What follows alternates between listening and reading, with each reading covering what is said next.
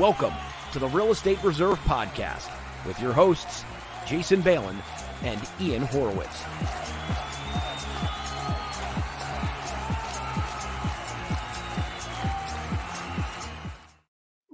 What's up, Ian? What's up, man? How you doing?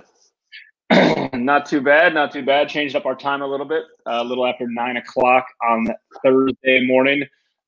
We've been trying to get this book review in because Ian and I are pumped because we just read this book by Sam Zell, who we are big followers of, calling Am I Being Too Subtle? And we're going to give you, throughout the show, a lot of little tidbits, some takeaways that we personally had from the book, and obviously recommend you check out the book if you like the Sam Zell. Obviously, we're not pitching or selling his book. We're just going to go through experiences that we personally had.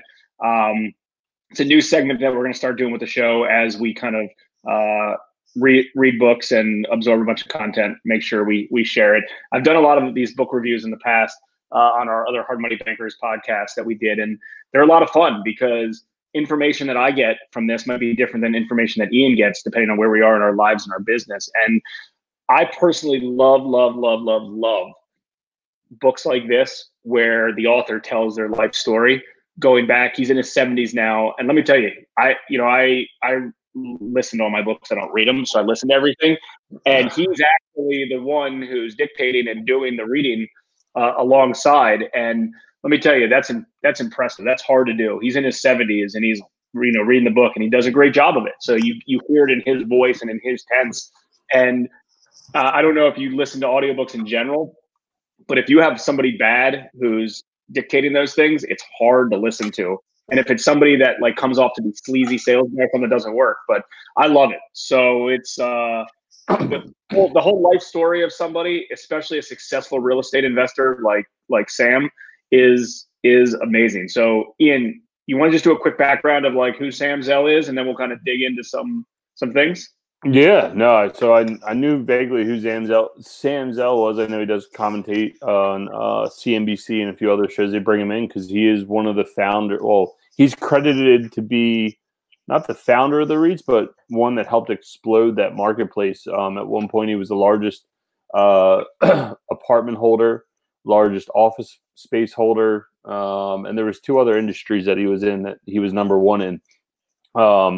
And he takes his life story all the way back to when his parents were fleeing Poland and the adversity that they went through, and you can almost see the immigrant story through the way he tells it, even though he's not technically an immigrant. He might have been conceived during their immigration, but you can really tell that he grew up in a family that was challenged, and those challenges forced them to bounce back on their feet and take extraordinary measures. And I think that gives them a competitive advantage in business. Sometimes I think those that come from an affluent family sometimes can be they don't have that same drive or fire versus somebody that has to do it out of need. And I think that's what he saw from his father. And you got to remember, it was a different time back then. The way things were, just his father and son dynamic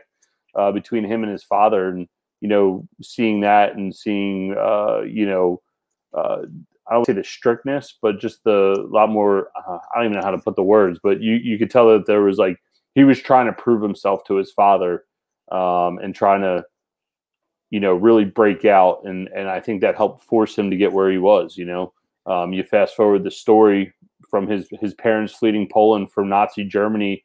It was funny, and we'll stop right here, but when he talks about how his dad was smart enough to read the paper every day and stay up with current affairs to realize this was going to go down in his own country. And I think that's relatable to today with our own capital markets, whether it's real estate or you invest in the stock market or wherever it is. If you don't understand what's going on in the rest of the world, had you been paying attention to coronavirus in China and that shutdown and the potential to happen here, there's a good chance you might have shorted the market, or you might have slowed down your buying criteria. I thought that was a really interesting point. Yeah, well, the good part about this book in general is it's so related to real estate deals in general.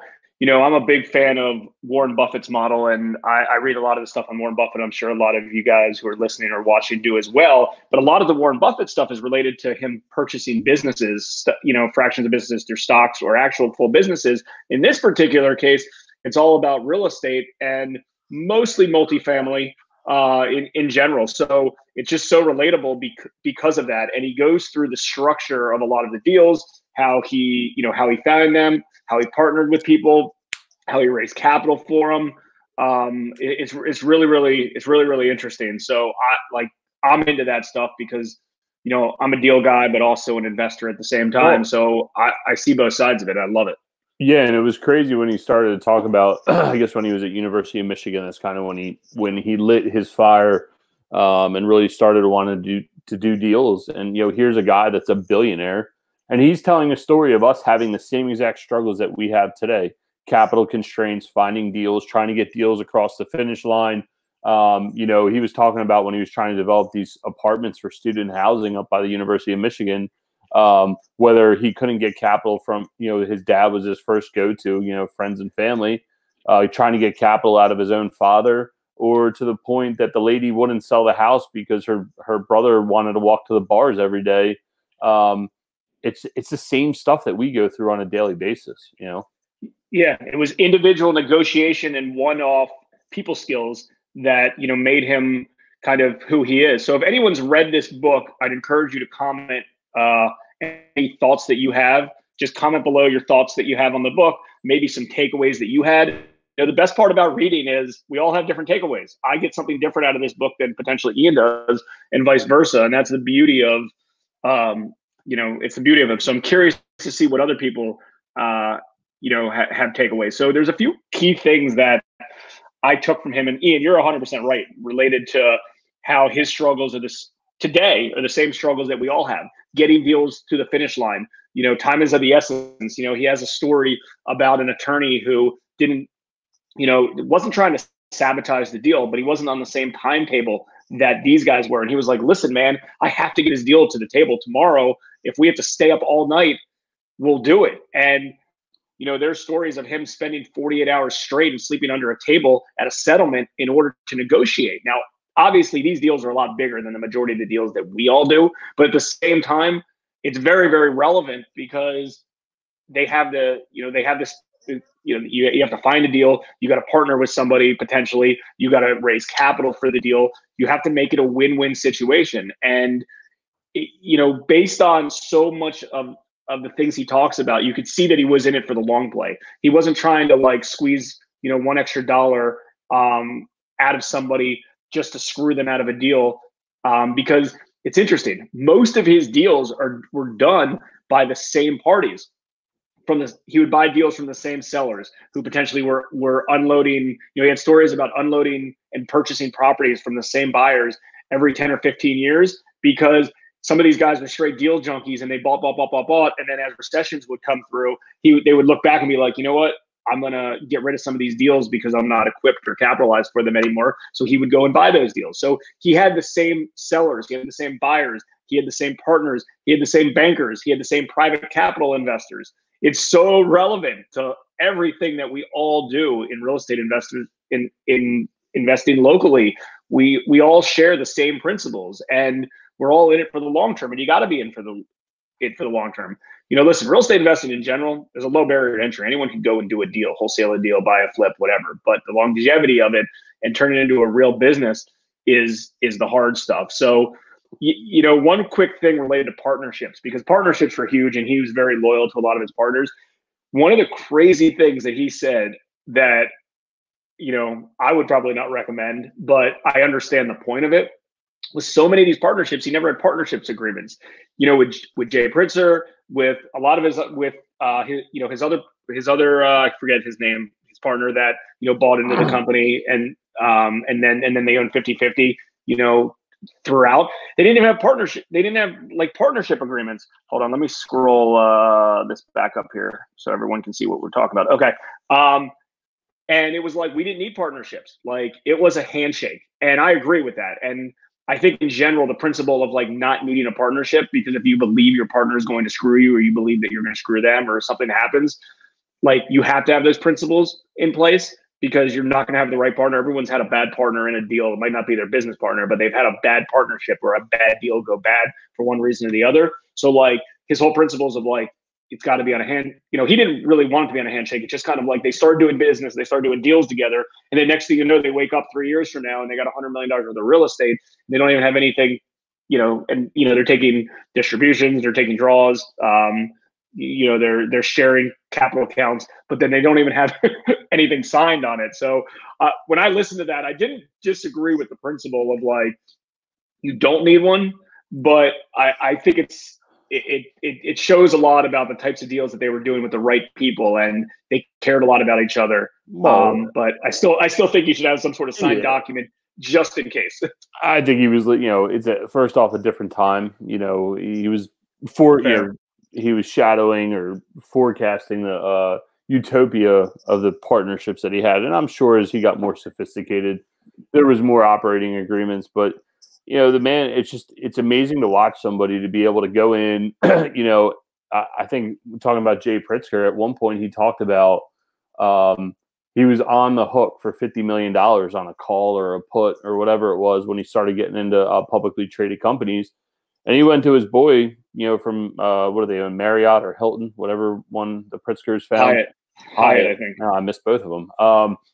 But either way, he just goes and says, "Hey Jay, I need $50 million on a handshake," and he had the wire the next day. Like, that's crazy. Or when he was getting a haircut in the hotel before that deal where he talked about where he was sleeping under the table, he had 10. Think about it. Back in the day, they didn't wire money. You had cashier's checks. He got a hand delivery while he was getting his haircut inside the hotel for $10 million in cashier's checks. It was a different time. But it's the same principles. It's the same thing as that you go to the auction, right? You go to an auction, you have a runner at the auction for you, right? And you need you do $100,000 worth of deposits, and you don't know what they're going to be. So you get some in 5,000 increments, 10,000 increments, $20,000 increments, etc. Right? It's the same thing. The craziest part about this is I related to it a lot, but on a much smaller scale, right? He's doing $100 million deals. I'm doing $100,000 deals. But at the same time, like, I related to it. I related to it with the partnerships. I related to the way that he raises capital. I related to it as like, hey, you get stuck on a deal last minute and your bank pulls out or something, and then you got to call a hard money lender or a private lender or a family member or a friend or a colleague or a partner and say, hey, listen, man, these guys pulled out on this deal. I need additional resources. Can you help me? Yeah. And like that's the game. Like that's part of it. And yeah, I say I really related to the to the partnership aspect of it, of like just him and his partner. He's like, I'm the visionary and my partner was, really the operator. And honestly, that, when he started talking about that, I was like, oh my God, it's like exactly like me and Dan. And then he talked about doing pranks around the office. I was like, well, that's me, Dan, and Ryan. We might not do pranks, but we always go in and have a good time, or we're always trying to do something fun. Just talking about those things that, again, it's just amazing to see a guy that's a billionaire and has the same core principles that what we have, on, like you said, like a much smaller scale. What did you think about when he was, do you remember the part where he was talking about, the way he was looking at real estate was really just a spread. The cap rate was the spread over the debt service.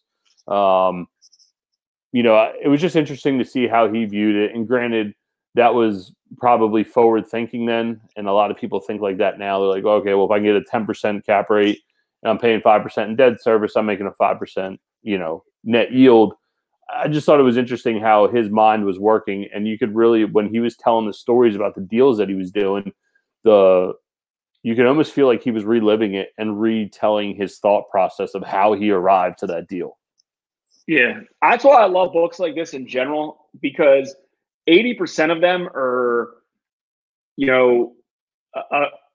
kind of like real life information that's helpful. And then 20% is kind of like, hey man, this is my legacy. This is my book. I'm going to tell you whatever the hell I want to put in there. And it was the same as like the book Shoe Dog, the Nike book, and some other stuff. Yeah. And I love it. I was like, why did he even put that in there? But I guess he wanted to. And he's like, I'm a successful mofo. Do what I say. And, right. And I liked it. And the cool part was that that I liked was when he started in smaller end markets. No one was investing in any market that wasn't New York or Chicago or DC or San Fran or wherever it was. Like that's where all the big money was. And when he was raising capital, he started in the smaller markets, and they were getting 20% returns on some of these things, and nobody could believe it. And again, it's the same thing as it is now. Like, you get yourself into a more established area that has consistency, has established, and you have a good solid rate of return that might be in like the mid to high teens or mid to high, below 10, like 5, 6, 7, 8%, which is a great return. Or you do more active investing in other markets, a little bit more heavy lifting, and you can get higher rates of returns. And I was like, that makes a lot of sense because, typically if you're a passive investor, you're getting a good passive investment is anywhere between, let's say, 4 and 10%. And if you're an active investor, you shouldn't be obviously getting something less than, 10%. That doesn't make sense. Of an active investor, meaning you're the one that finds the deals. You're the ones that put all the pieces together. And to him,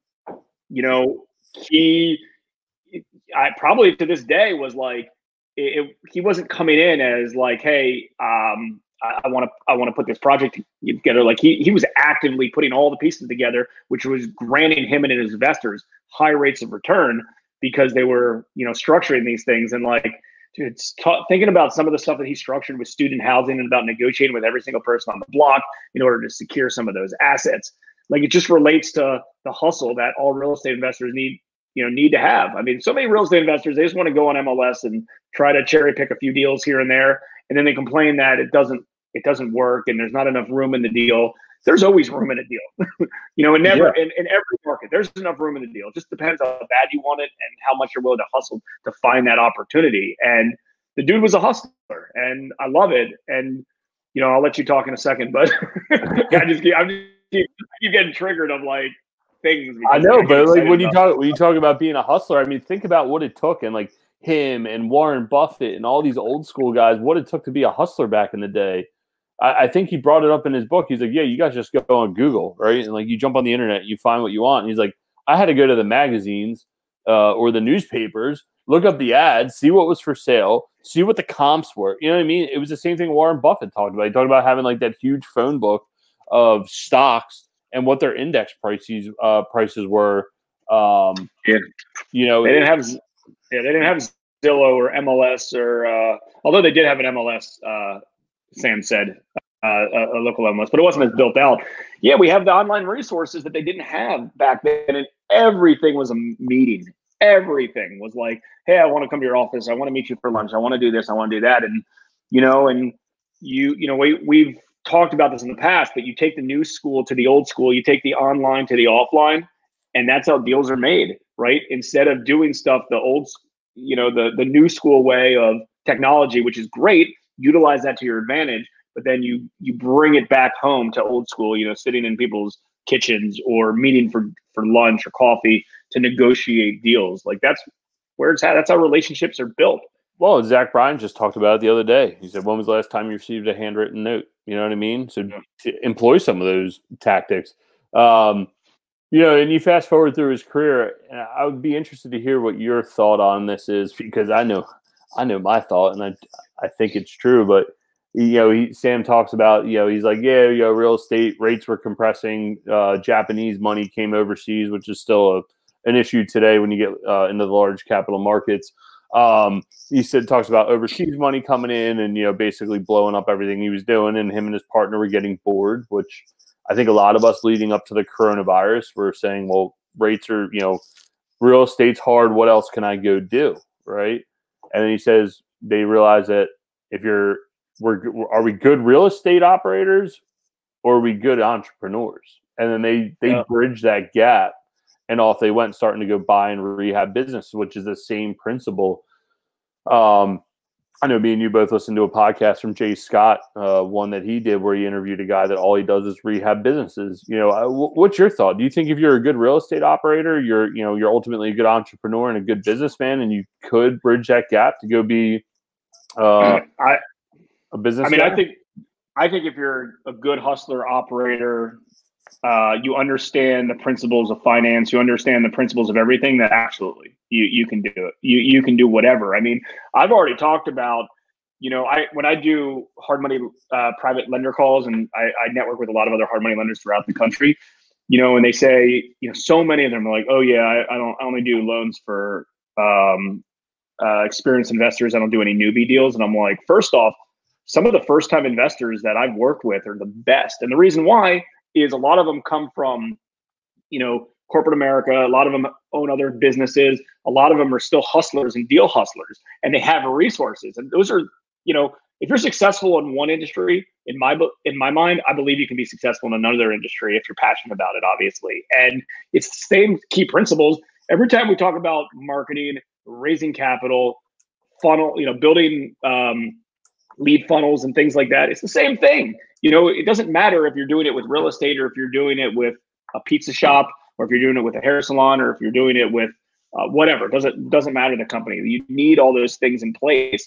So the good part about real estate investing in general is doing one deal. There's not a huge barrier to entry, and it's not all that hard to begin with. Like if you wanted to, it doesn't, depending on the situation, it might not even be all that capital. It might not even all that much capital that you can rent. Like if you were going to set up, I don't know, we'll name a business. Like if you're going to set up a pizza shop.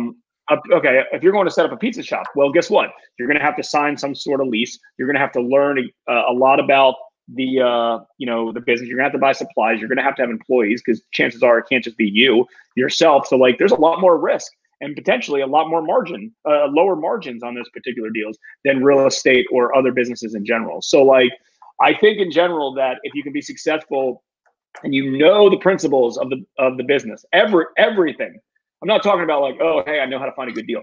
Can you find a good deal? Do you know how to run construction? Can you put systems and processes in place? Do you know how to raise capital? Do you know how to build relationships? Do you know how to create partnerships? Things like that. If you have all that, absolutely. And he does. And that's why I believe he did that. I mean, if there was any big takeaway of some things that, I should potentially do, is as opportunistic as I believe I am, because I do believe I'm super opportunistic on everything. I want to be more opportunistic. And, I live in a not a bubble, that's the wrong word, but like, loans fit my criteria. They don't. They're very simple. And I move on, when we acquire rental properties or we've done flips, like it either kind of works or it doesn't work. Are they in our market, or at these price points? Are these the qualifications type of thing? And, I think as you grow and expand, you do need to be more opportunistic to find additional deals. And, he was able to, but yeah, I mean, it was good. I'd recommend anyone checking that out. And like we were talking about earlier, if you're a fan of Warren Buffett, who most people are or should be, I do believe that Warren Buffett's one person that you really got to follow, especially because, you understand a lot of key principles that he does. But the best part about this book, it was kind of like the same thing, but related to real estate investing. That was the beauty of it.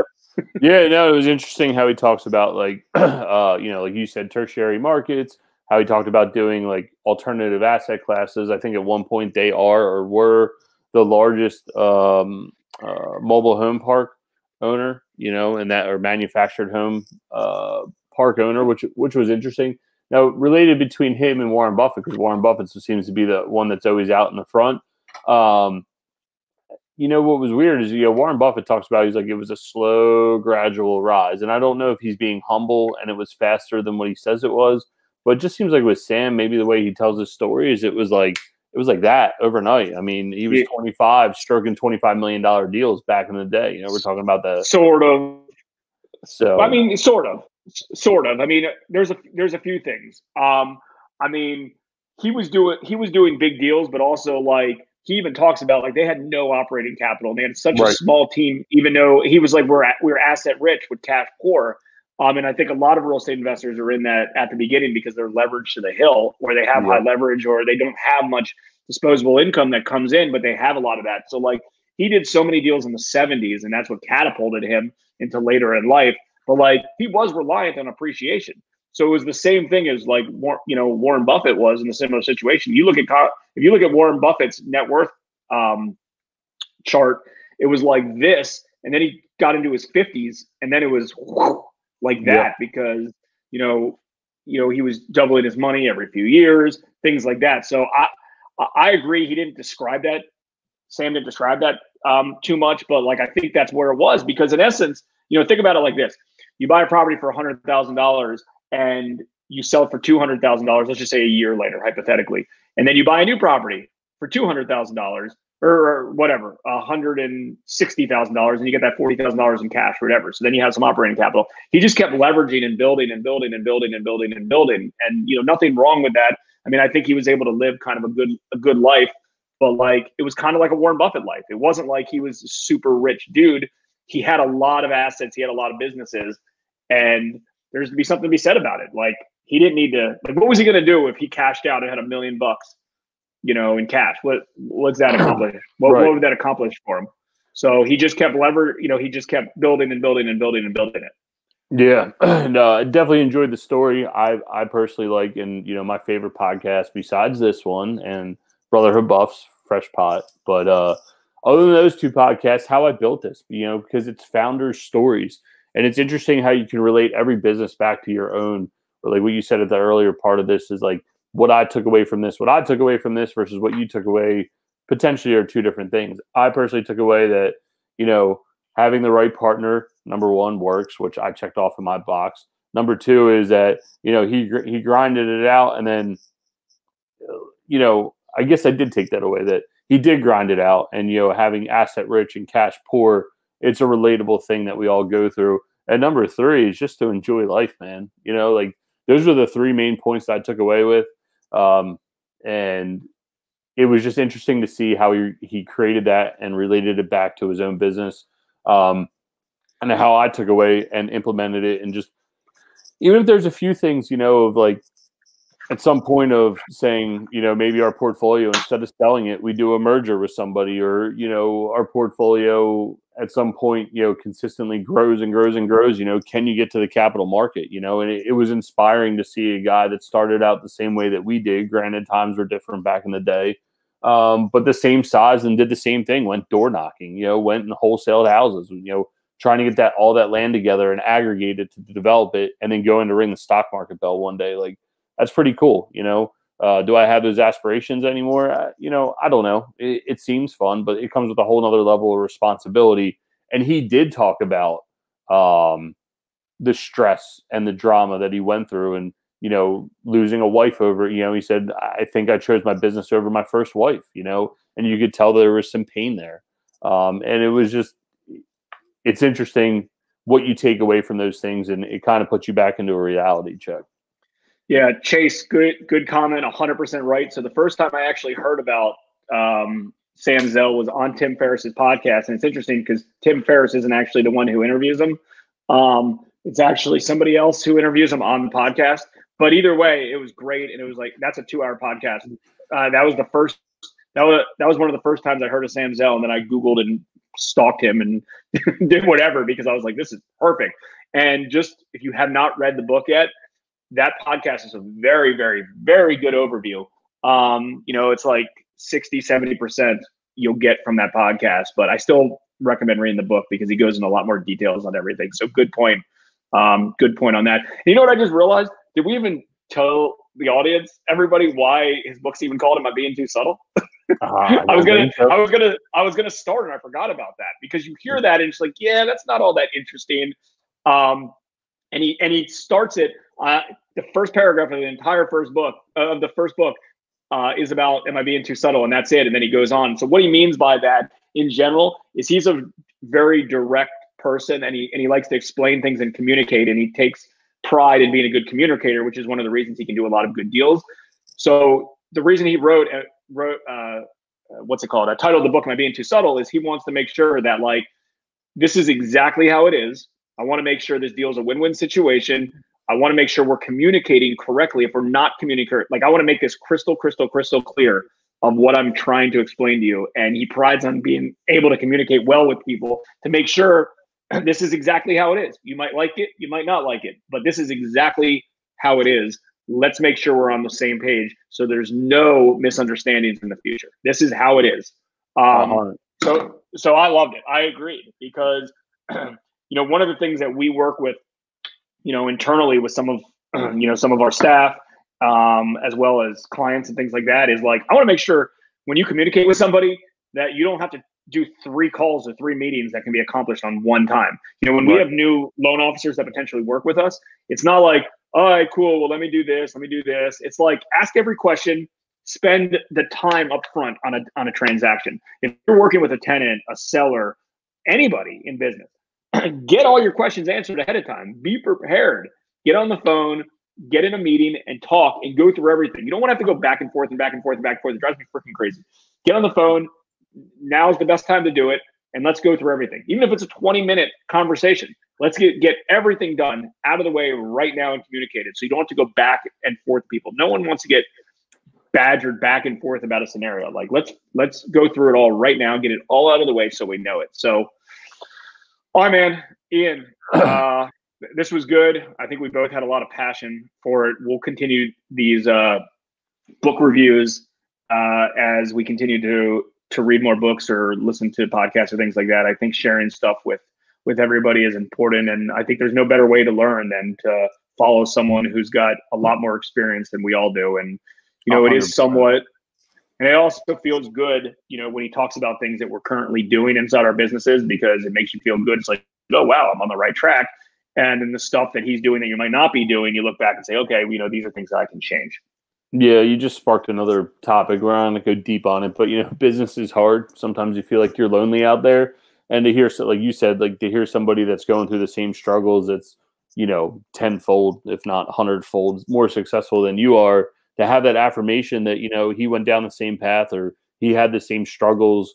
Doesn't matter what industry is, whether it's capital, it's people, it's operators, it's bullshit lawyers. Again, that story about him with the lawyer, the one where they weren't on his side, and then the other one where he was like, yo, dude, you're just burning my fees up. And then the lawyer screwed up the documents. I've had that same PTSD, into his favor. And then he messed with them because he held him as hostage until he apologized and wrote a letter to him. So, all right. So, hey, who do we got tomorrow real quick, and then we'll call it quits. Tomorrow we got Martin.